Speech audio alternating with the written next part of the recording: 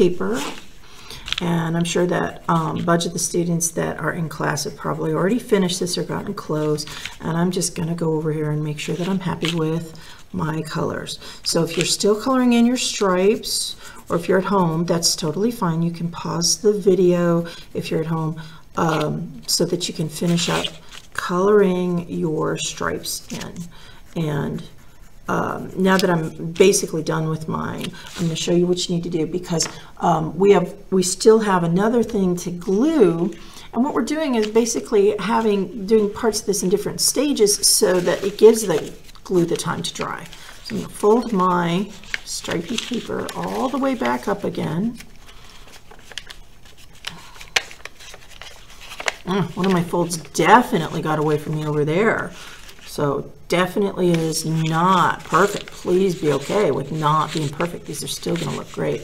I'm going to fold all my stuff back up because my paper should be in good shape, but I still need to make one more place to glue. And what that is I want to connect these now. I want to connect the two ends in a circle. And when I do that, I just want to make sure that they're going to fit together with the red on the outside. So when I turn it, I can see that my red is on the outside. It's not on the inside. That's what I want. So I'm going to go ahead and fit this. I can put this right over the top, just like I did my other ones. And so I am lucky here. I've got white on white. If you are coloring a red, well, I mean, if you're putting glue on a red, like I actually probably will put some glue on that one. Let's put a lot of glue on it. So this is what it's going to look like when I glue it. But I need to put it down on the table to do that glue. Now, in order to do that, let's do one side at a time. We've got to pay attention to what we've got to glue together. I'm going to, you might only have one piece, but I'm going to have two. I want these two sides to be glued to the inside of these two sides. So I got to remember that before I put this together. So I'm going to go ahead and lay this down. And this time around, I'm not going to worry about my folds being squished back together. So I'm not going to worry about flattening them out. I want to make sure that I'm happy with that before I do this gluing part. So I'm putting on a pretty good amount of glue, and I know I want both of my pieces. Maybe you only need one, but you want to go ahead and get it to where it's a good amount of glue. And it's going to stick here. This is a difficult thing to do because you don't want to put it on the desk and flatten it. I'm just sort of holding it in my fingers, all right? And I want to really smooth that down. So a good amount of glue on both of those pieces. Here they are together underneath. And they're not a perfect match, but they're close. I can sort of flatten it a little, but I don't want to try to squish it on the desk. So I want to make sure that those two pieces are really put together well with a good amount of glue, and that they've got a good amount of contact where both sides are, both pieces of paper are touching glue, both the top piece and the bottom piece. And we are dealing with the rosette. You want to be totally done with your coloring before you glue it together. So don't try to skip on ahead on this and then say, oh, okay, I'll go ahead and do it later. We want to be done, and then what we want to do is sort of push the pieces into the center.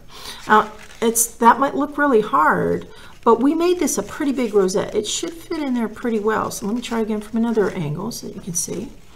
So I'm just sort of squishing these together and pushing it down from the center on out. Okay.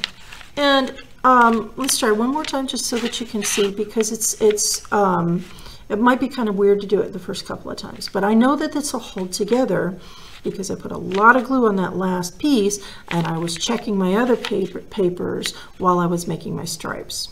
So if they don't want to stick together and you have some tape, you can always tape it on the underside and try again. So you're looking for this, and if it starts to come loose, you can use glue to put it back together so that you've got this shape. But then once you've made the rosette part and made it flower out, if it comes loose, try some tape on the bottom of it. So I'm just taking these, I'll just take a couple here. Maybe I'll grab this one and this one, and I'm just going to push on down with my fingers. and it fans out. So when you're dealing with a fan that you would pick up and hold, you need to have something that would hold this together. And we don't really have that, but we're going to put our blue star, our blue circle with our star on top.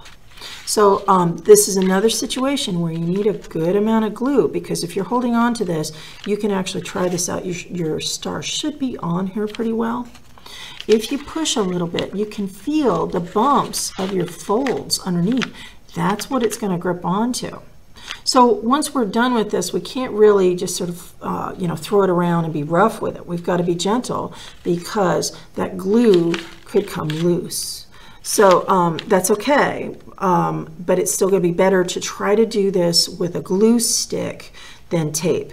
So we all love to run for the tape. Everybody loves tape. That's okay, but let's try it with the glue stick first. You should be okay to get it to stick onto the top. I'm going to go ahead and flip over my star.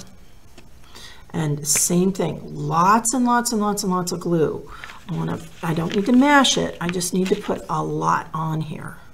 So I want to try to get my entire circle, and I can see a little sheen there, a little bit of where the light is shining on it, and you can see that glue. So while you're working, you don't need to push hard. You just need to make sure that you're getting a lot of glue on your circle. And I'm going to end up with a little bit of glue on my fingers here because I'm turning my paper. And if you did touch your glue, you know it's pretty sticky. So this should hold on pretty well to the top of your rosette. So rosettes can be all kinds of colors. You can put all kinds of neat drawings on them. People have done it like even with big photographs. So if you have a printer and you want to print out big photographs of something that's fun, you could do that. So I'm just going to hold on for just a second, because sometimes it'll help the glue to grip if you just wait for just a second. And then I'm going to push very gently on my rosette where I can feel those folds.